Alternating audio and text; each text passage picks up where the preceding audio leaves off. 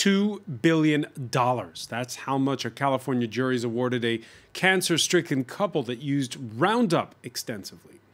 It's the third major ruling in a row against Roundup's maker, Monsanto, with dozens of other lawsuits slated. What next for the weed killer's new parent company, German agrochemical giant Bayer?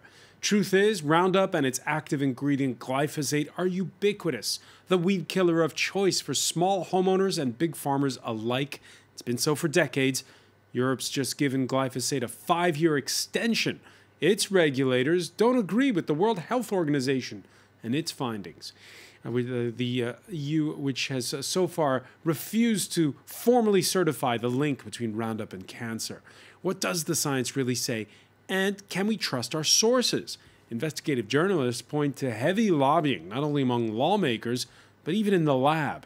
Bayer has now apologized in the wake of revelations that Monsanto kept an illegal Friends of Glyphosate and Enemies of Glyphosate secret listing.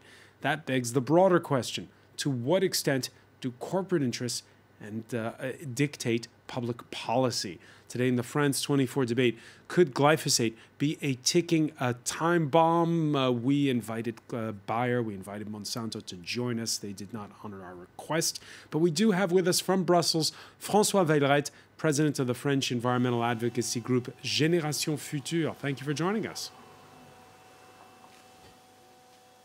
Thanks you. Also from the European capital, Nina Holland, researcher at the Corporate Europe Observatory, which advocates against undue lobbying. Welcome to the show.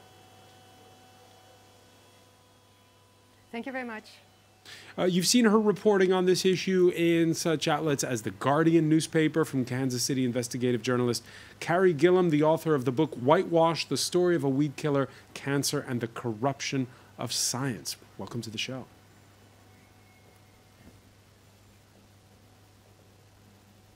Thanks for having me. And from Madison, Wisconsin, Kevin Senapathy, contributing editor at SciMoms.com. Thank you for joining us. Thanks for having me. The France 24 debate on Facebook and Twitter, hashtag F24debate.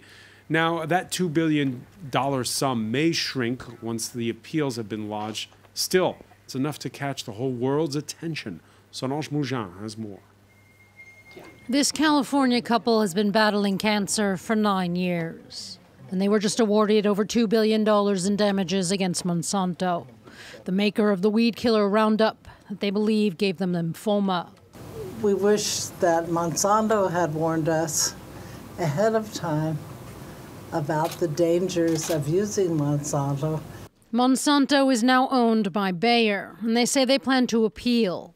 And they maintain that glyphosate, an ingredient in Roundup, is safe for human use. This is the third time since August that a U.S. court has awarded hefty damages against the company. By far the largest penalty, lawyers agree it's likely to be reduced on appeal. But for Alva and Alberta Piliad and their lawyers, the sum of $1 billion per plaintiff sends an important message. They paid $63 billion to buy Monsanto, and by they I mean Bayer. They have the resources to pay for this case and the tens of thousands of other people out there who have cancer. Thousands of lawsuits are in the works, with a total of some 13,000 plaintiffs in the U.S. alone.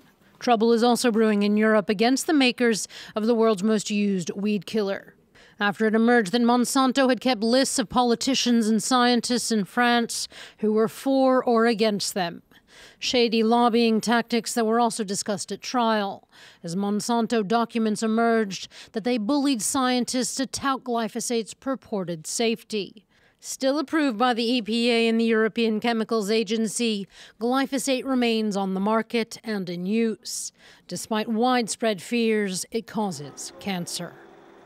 Yeah, as you heard Solange Mougin explain, Roundup and glyphosate, its active ingredients, still legal both in Europe and in the United States, where the Environmental Protection Agency put out a press release last month saying if we're going to feed 10 billion people by 2050, that's a quote of the U.S. Secretary of Agriculture, we're going to need all the tools at our disposal, which include glyphosate. The U.S. Department of Agriculture applauds the Environmental Protection Agency's proposed registration decision as it is science-based and consistent with the findings of other regulatory authorities that glyphosate does not pose a carcinogenic hazard to humans. Carrie Gillum, your reaction?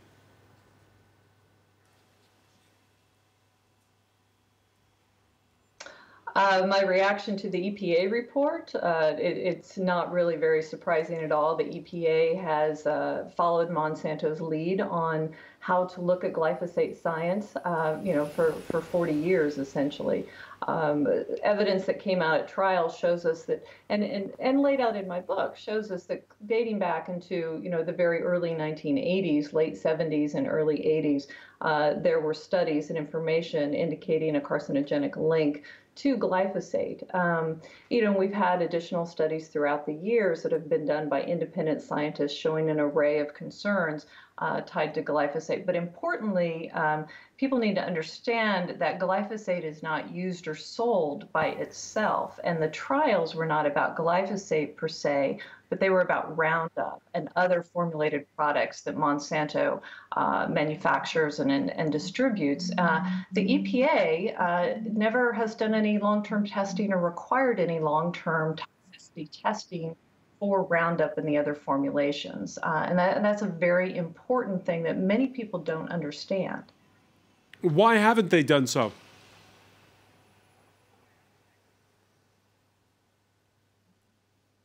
It's not required. The EPA and regulators around the world really only require long-term testing on the active ingredient in these pesticides that are used in farming and in other applications. So it just hasn't been required, and Monsanto admitted at trial and has acknowledged that it's never done these long-term toxicity testing. And in fact, our national toxicology program here in the United States just in 2016 finally decided, in conjunction with the EPA, because of all of the controversy, finally decided that they would do toxicity testing on the formulations. This was only 3 years ago. This thing has been on the market, this product has been on the market for more than 40 years. I think it's noteworthy that Monsanto and the chemical industry did not want that testing. They did not want the National Toxicology Program to do that, and they complained and tried to get that review stopped. We know that from the initial testing so far that I reported in The Guardian, the National Toxicology Program has confirmed that glyphosate formulations, like Roundup and other products, are much more toxic than glyphosate is by itself. And that just underscores, again, the decades of science from independent scientists around the world who have been telling us that these formulations, glyphosate with the surfactants, like POEA, which has been banned in Europe, that these are particularly harmful and look like they can be carcinogenic to humans. As Carrie was mentioning, last month, a U.S. federal agency that's part of the Department of Health and Human Services issuing a draft report that points to a cancer risk. Bloomberg quotes a senior scientist with the National Resources Defense Council, that's an environmental advocacy group, who says, quote, the risks would have been found to be greater had they been given sufficient weight to more realistic studies of people and test animals exposed to the full product, not just one single chemical in Roundup. Kevin Senapati, why hasn't there been full testing of Roundup, and we could that way lift the doubts? Well, I'd like to speak to a couple points here regarding glyphosate and Roundup and Monsanto. Usually the answers aren't as neat as Monsanto's been covering everything up and this thing isn't safe at all, or that Monsanto's been totally transparent and glyphosate and Roundup are safe. Monsanto has certainly acted in ways that do not help the public feel trust in them, nor should they. But the thing with glyphosate is, to the question of whether or not it should be banned, I'm not going to say that it shouldn't be banned.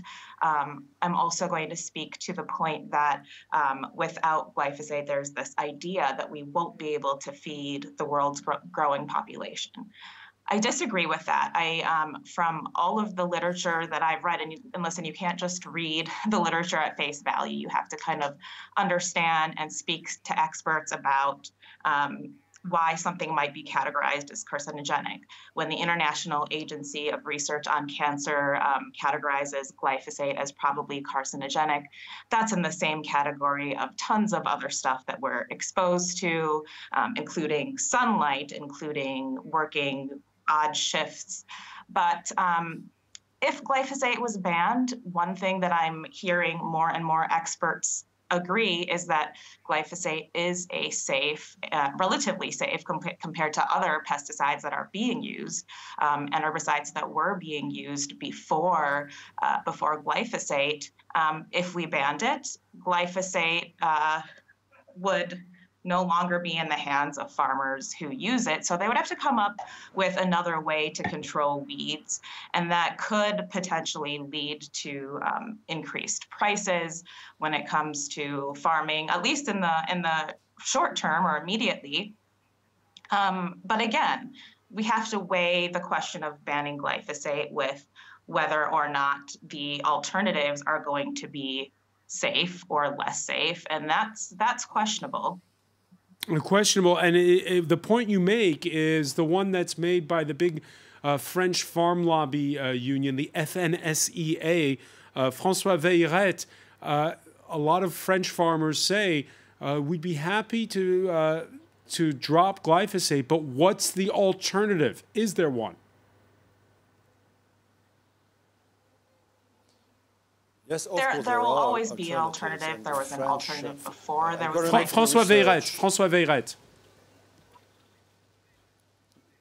Yes, the French Institute for Agronomic Research published a report a couple of months ago, and they were clear that alternatives already exist in more than 80% of all the situations. And of course, effective alternatives? As you know, organic farmers don't use glyphosate, so they're efficient.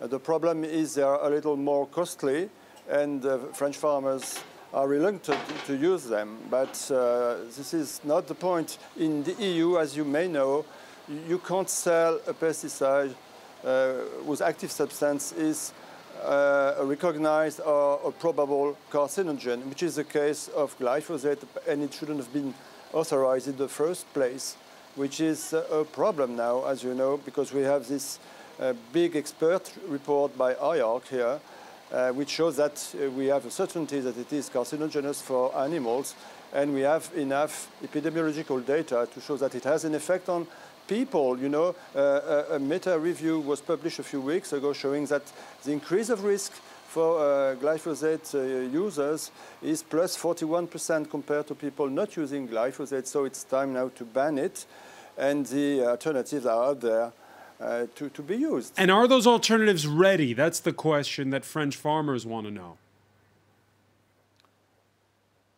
Yeah, they are ready in most situations, and maybe in a few situations regarding the system of culture.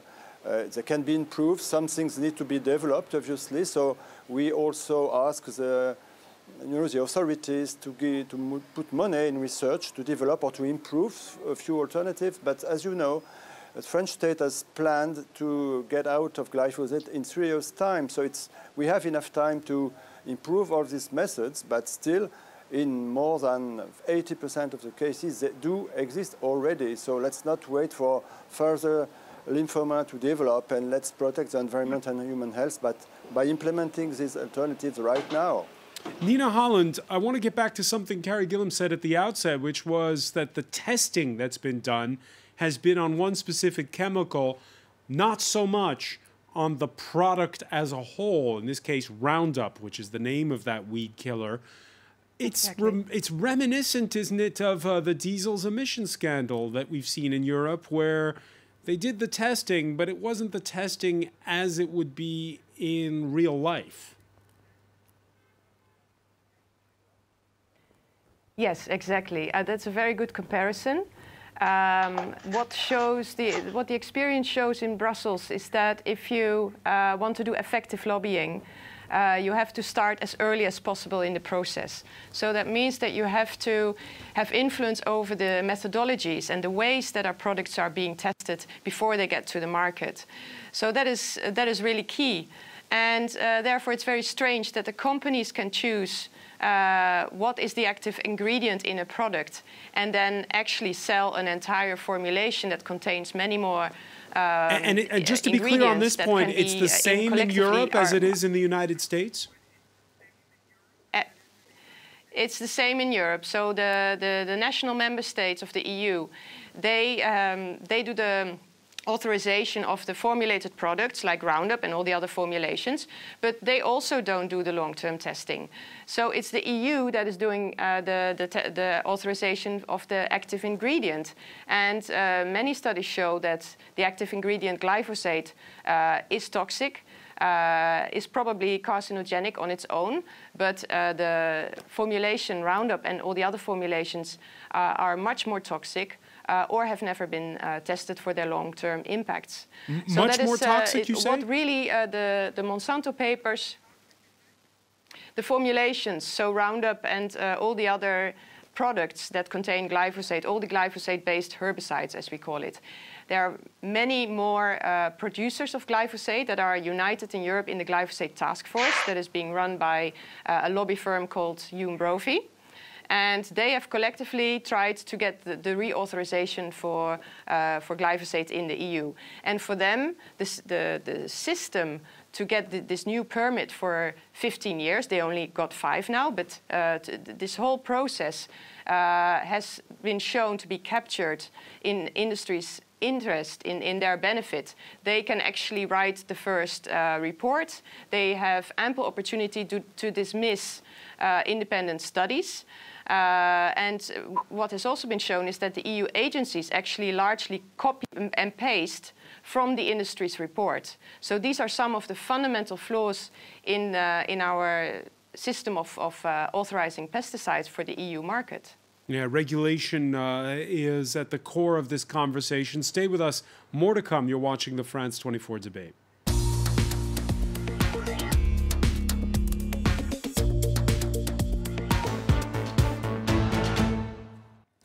Welcome back, or welcome if you're just joining us. It's the France 24 debate. We're speaking on the heels of a $2 billion ruling in favor of 2 cancer-stricken patients in California against Monsanto and its ubiquitous weed killer Roundup. Its active ingredient glyphosate is under pressure these past years. There's growing pressure. There are going to be demonstrations throughout Europe against it this coming weekend. Joining us, François Veilleret, of the environmental advocacy group Génération Future. Also joining us from Brussels, Nina Holland of the Corporate Europe Observatory. In Kansas City, Carrie Gillum, the author of the book Whitewash, The Story of a Weed Killer, Cancer, and the Corruption of Science. And from Madison, Wisconsin, Kevin Senapati, contributing editor to SciMoms.com. Welcome back to all of you. Yeah, we mentioned it just briefly before the break. We saw come out in 2017 leaked documents. It was called the Monsanto Papers. Investigative journalists working on those leaks point to a 2015 email, for instance, sent by Monsanto's Eric Sachs to scientist Henry Miller of the Hoover Institute. If you read the email, it says in it, "Are you interested in writing a column on this topic? Ideally, your article would precede a decision on glyphosate. Why not set the table with the weight of scientific evidence? Then, regardless of what they do, your article will set the stage for a science-based response." And that article, well, it later appeared almost verbatim in on the website of Forbes magazine. It's since been taken down. Kevin Senapati, you were mentioning to us in part 1 of our discussion how important it is to check your sources when you're talking about this issue. Since the Monsanto Papers, what's been your view on, well, the information we have out there?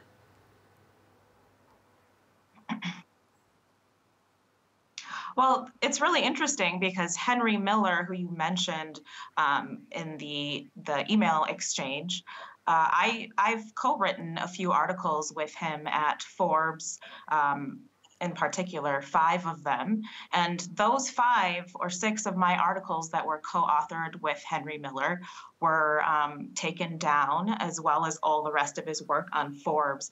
And I can understand why. I've written for a number of outlets, including Forbes. Plenty of my work is still there that you can read about the relative safety, of glyphosate, among many other topics that I write about.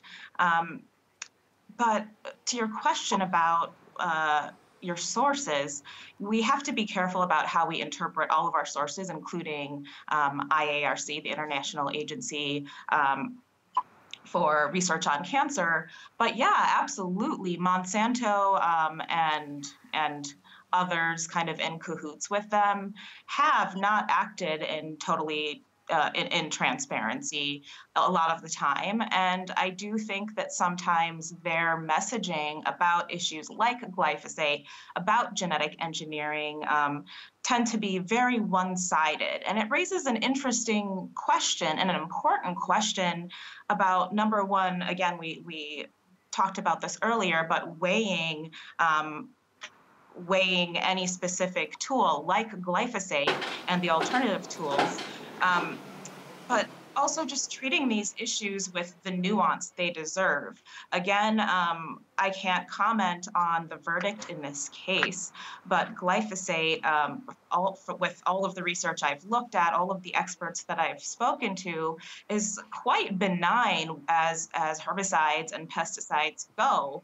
However, because GMO has become such an overarching boogeyman when it comes to the food system and all of the ills of our food system, which are totally real problems, glyphosate has almost become so toxic to the conversation about food, about farming, about modern farming techniques and technology, that it may in some ways, and I've heard some scientists say this who are aware of how benign glyphosate is, who are saying, hey, if we have to ban it and start from scratch and focus on genetic engineering traits and other crop traits that we can create or improve using other techniques, including but not limited to genetic engineering, if getting rid of glyphosate can help us start fresh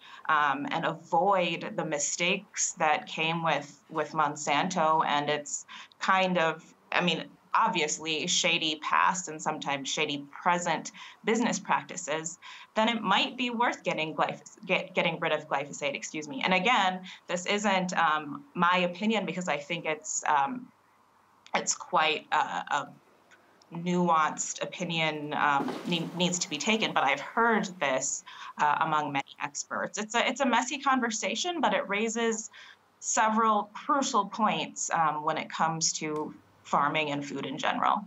Carrie Gillam, before the break, you heard what Nina Holland had to say. Can I make a little comment to that? Yes, go ahead, Nina Holland. Well, no expert or decision maker or regulator in the EU says that glyphosate is benign. It is toxic. It kills all plant life. It is toxic to aquatic life. It's toxic to soil life. It's toxic to humans. The discussion here is about carcinogenity, but nobody says that glyphosate is benign.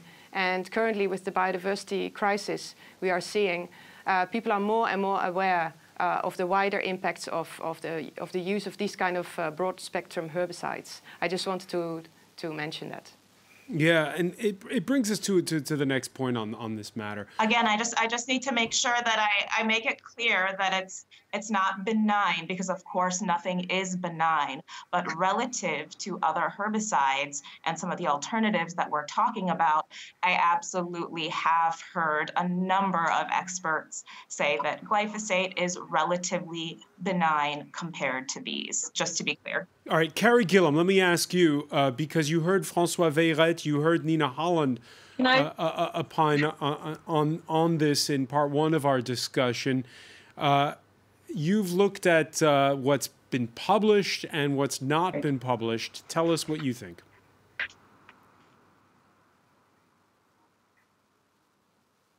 Right. There's a lot to unpack here. So I've been covering Monsanto since 1998. That has been my job and my baby to get to know this industry and this chemical, the crops, the strategy, the science. That's what I've done for 20 years. And I do think it is nuanced. I think it is messy, as Kevin said. So there are a few things here. The Monsanto papers definitely have been very revelatory about Monsanto's deception. When I talked to the European Parliament, I called it decades of deceit.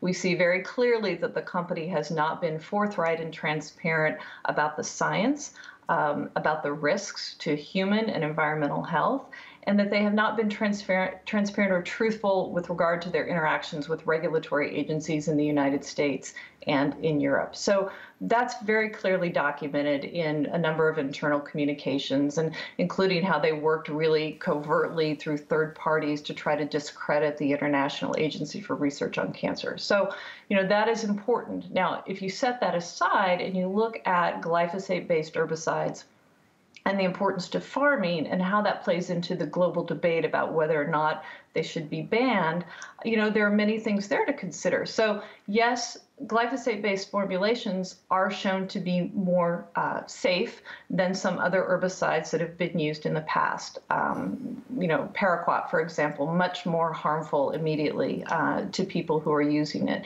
if they're exposed wrongly. So yes, it's safer. However, one of the big problems is Monsanto has said for so long it is so safe. You don't need to worry about it. You don't need to take precautions like you do with others. And what we've seen in the evidence is that's not true. You do need to take precautions. You do need to wear protective gear. It does absorb into the skin. It can migrate to the bones. It can cause harmful impacts if you don't protect yourself. So the messaging has been off.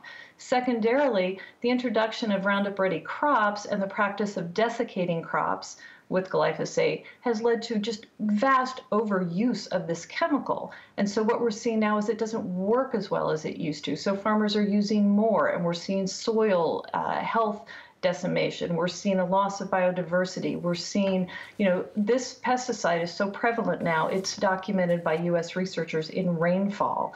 We're leaving residues in our foods. It's found in our urine. So I see this as a problem of stewardship, as well as deceptive science. If glyphosate had been used in a more restrictive manner and people had been warned effectively of the risks, and we weren't, pouring it over entire fields of Roundup Ready crops and desiccating wheat and oats, there might be a different view right now.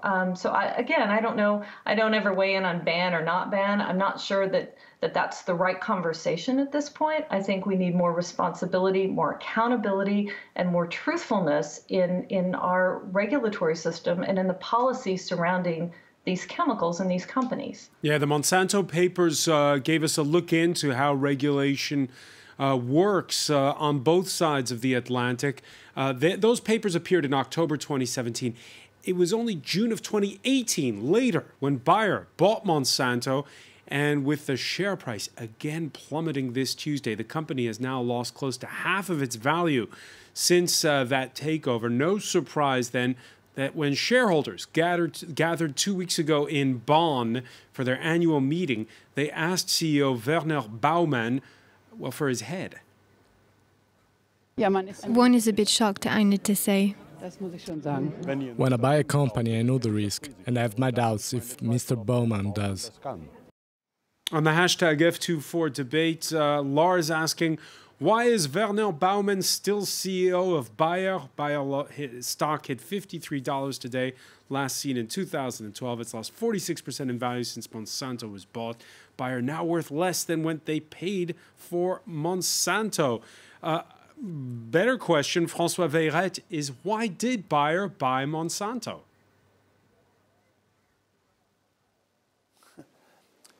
I'm certainly not the best person to answer this question. But, well, I have the same question in mind. Really, everybody knew a couple of years ago already that glyphosate was a strong suspect and that Monsanto has a big record of dangerous chemicals in its portfolio.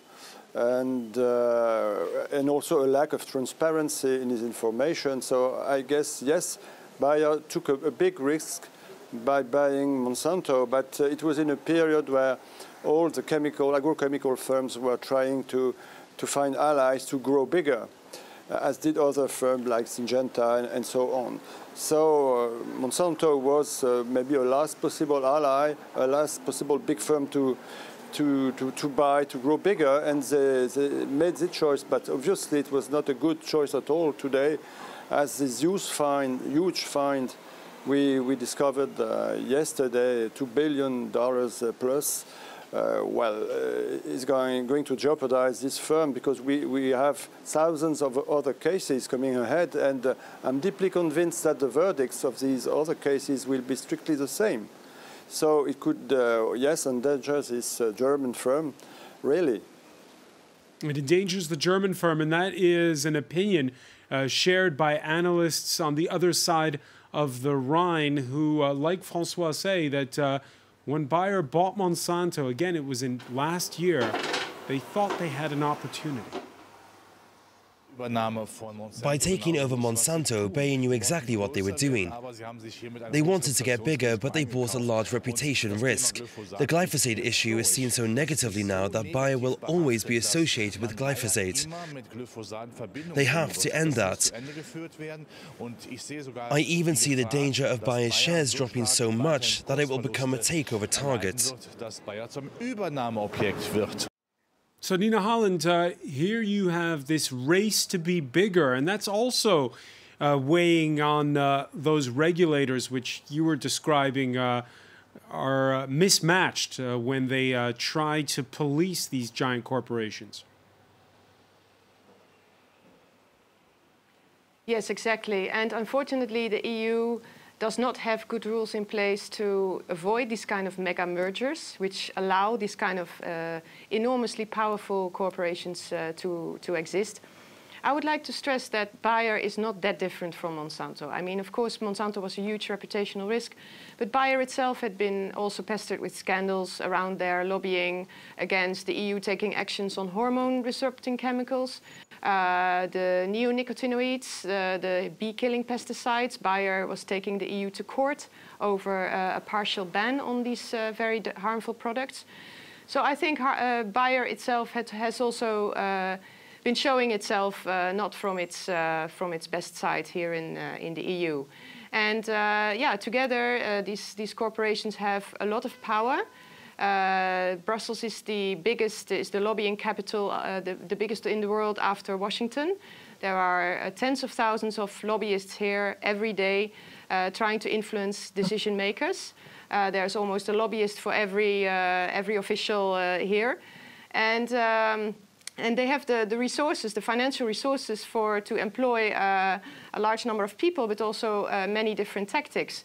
So they have the money to hire high-level politicians or decision makers. They go through the revolving doors. They have the money for these kind of PR strategies, to gather the kind of intelligence, as we've been seeing with the Monsanto files this week.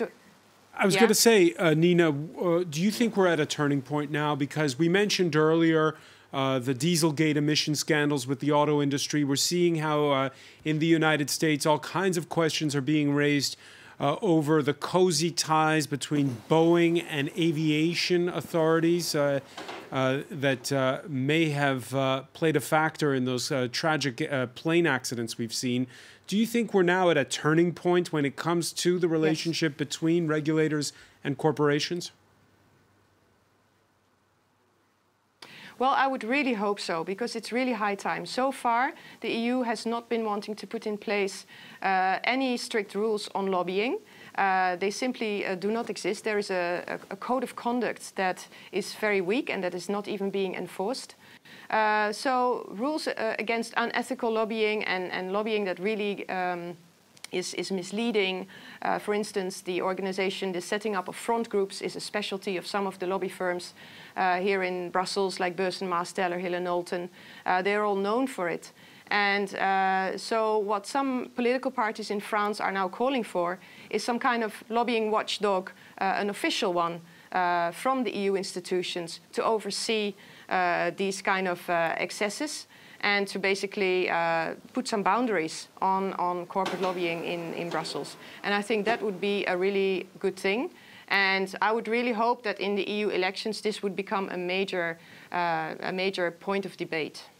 Bayer, by the way, which has now apologized for revelations here in France that Monsanto kept who's naughty and who's nice lists. There were media, politicians, NGOs illegally listed according to their position on glyphosate, a PR whistleblower passing the documents the way of partner station France 2. Among those on the list, former presidential candidate and environment minister Ségolène Royal. Let's take a listen. It's a very important discovery because it proves that there are objective strategies to destroy strong voices. I can see that they are trying to isolate me. Look, the president's advisor and the prime minister's advisor are identified and marked down as willing to change their mind. François Veyret, are you on the list? Yes, I am. I am on the list with dozens and hundreds of people, journalists, politicians, high-level civil servants. And what is shocking is that there are some details on our addresses, contacts, but also on our opinions and on our level of engagement and opposition to Monsanto. So this is a major shock in France. It raised a huge emotion here in the country. And well, dozens of complaints were filed because we don't think this is normal at all. It is not acceptable to have this illegal for us. It's illegal use of private data, and especially data relating to our own opinions.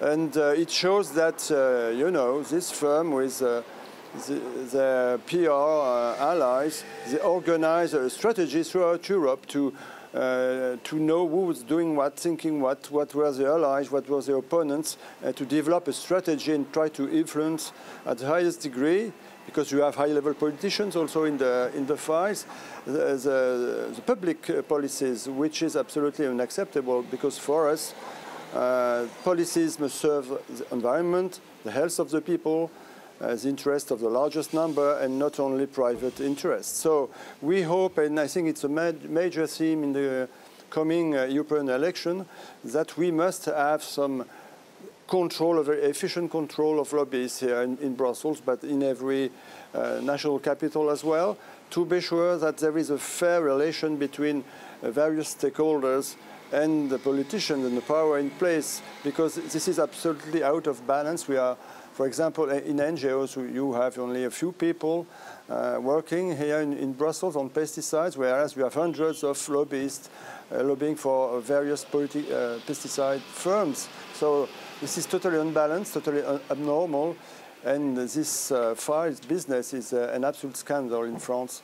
And I hope that there will be condemnations around this affair. And once again, we invited Bayer to this conversation. It's a shame they did not make it.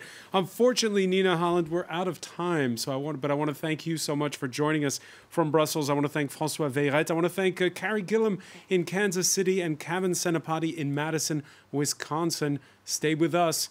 Media Watch is next.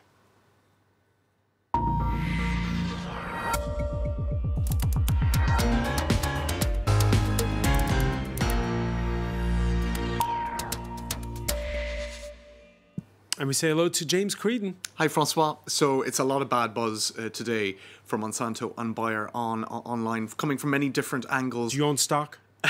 I don't, actually. Okay. I've thrown out my Roundup. But I don't have a garden either, so nothing to spray. But we do have... it is efficient, by the way. It is efficient, You got to wonder why. Right. But perhaps best to avoid eating some charcuterie and some dry I know meats. what you're about to say. We'll get to that, but just in a moment. First off, there's a lot of basically scientific kind of studies going up online now that people are referencing via Twitter and whatever. The argument there's no science behind Roundup or pesticides like this being dangerous is on very shaky ground. You can see one lawyer here, Max Kennerly, who's been following the various trials in the US very closely, linking to various different studies. Roundup causes a variety of cancers in mice. Multiple studies found genotoxicity in human cells. Roundup raises the risk of cancer in humans in a dose-dependent manner. So all of this is disastrous in terms of image for the company. Also, just financially, if you do the sums, Bayer's glyphosate liability is now 11,000 cases times 2 billion, which is $22 quadrillion. To get an idea of how much money this is, find an astrophysicist. If they pay the full sum. Right, exactly. So look, because it's all going to go to appeals as well, but that could be financially absolutely ruinous. This is an article that goes back a couple of days, but again showing the degradation to the image of the company, and also the EPA in the US, the Environmental Protection Agency. A lot of people feeling now that they can't be trusted agencies such as this. If what has been touted as perhaps our safest, widely used pesticide actually causes cancer, what assurance do we have about the hundreds of other pesticides that the EPA has assured us are safe? That's from an article a couple of days ago in The Guardian, anticipating the results of these cases. Now, just to get to what you were talking to one guest about initially, just before the end of the show, the fact that this is having a knock-on effect here in Europe, because Bayer has been keeping track of, according to one Le Monde study, personalities that might have a negative opinion about Bayer or Monsanto products. So we can, even Robert F. Kennedy Jr., who is environmental lawyer, exactly, is keeping a close eye on this, and the fact that Bayer has actually hired an external law firm to investigate this French media complaint, so that they are taking that somewhat seriously. Now, that has generated a lot of reaction online. Delphine Bateau, who is an ecology politician, former ecology minister indeed, here in France, has been very vocal about this, all bearing in mind that this is in the lead up to European elections as well, so it's very politically charged. But she is accusing Monsanto of interference and said that it is absolutely disgraceful, these revelations, that they've been keeping files on politicians and what they sort of think. It's sort of it is quite concerning. Now, another piece of information that's emerging, this in La Dépêche du Midi, a southern newspaper here in France, a leak regarding a parliamentary report that's due to come out on Thursday about the French position, legal position on glyphosate. And it looks like, according to that, these leaks from one senator, Pierre Médevielle, I hope that's pronounced correctly. Who, by the way, is a pharmacist, I'm told. Right. Well, interesting. So his take, what he has been saying is his personal opinion. What this report is going to essentially... Is that charcuterie is just as safe? Dried meats. Red meat is, in fact, some would even argue, more carcinogenic than Roundup. So, of course, that's generated lots of comment online, lots of cartoons as well. I'll just show you a couple. This one here is showing, a tractor spraying sausages on crops. In other words, is it actually as effective as Roundup? You've had various different... and then the flip side of that, people serving up glyphosate soup in restaurants. Indeed, it is an uncomfortable comparison. I mean, we tend to think of pesticides, dried meats, as poles apart, but apparently the science would show that perhaps in terms of carcinogenic properties. According to him. Right, we'll have to see what the report says on Thursday. All right, we'll be watching out for it. Thanks, François. James Creedon, thank you for joining us here in the France 24 debate.